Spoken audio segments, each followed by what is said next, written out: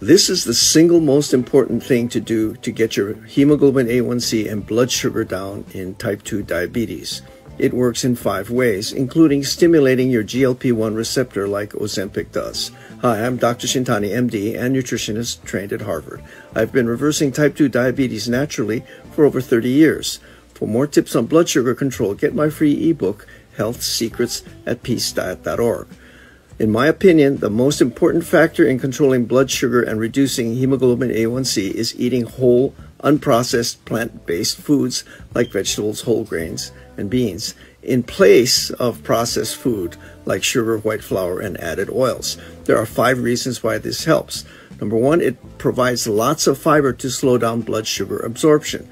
Number 2, the fiber feeds your gut flora, which we now know plays an important role in blood sugar control. Number 3, the mass of the whole food will fill your stomach and satisfy your hunger before you consume too many calories. 4th, the micronutrients in the whole food ensures that your insulin and metabolism is working properly. And 5th, these micronutrients along with the fiber will stimulate your GLP-1 receptor and help satisfy your hunger. For more tips on controlling blood sugar, get my free ebook, Health Secrets, at peacediet.org.